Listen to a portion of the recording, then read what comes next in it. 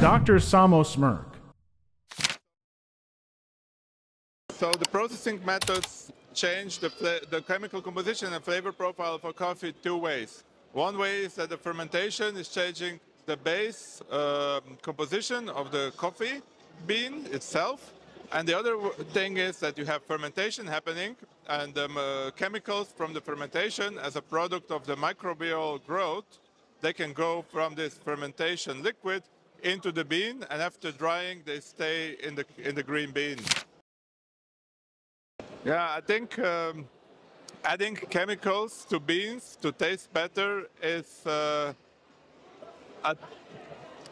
it's a process that, if used, should be transparent. So you say what you add to the bean, but in principle, adding compounds to bean will change or will alter them, will change their flavor. So anything that you add to the bean, but to change the flavor, should be kind of transparently said. Whether this is co-ferment in the fermentation, or if it's coffees that are with some added other ingredients, like you find in many commercial coffees, like coffee with vanilla or coffee with caramel and so on.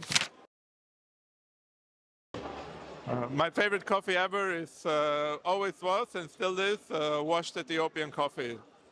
This is the coffee I like the most, of two reasons. One is Ethiopia is the origin of coffee, and it's like a very classic coffee that is just, I think, in my opinion, outstanding in clarity and flavor. Specialty coffees on the rise, and I think this is a great thing that is happening to the coffee industry. So it's like really developed, but it's still growing, and the more growth we see in specialty coffee, the more benefit we can, through the coffee value chain, bring back to the farmers. So this is the rise that we all want to continue happening in the coffee industry.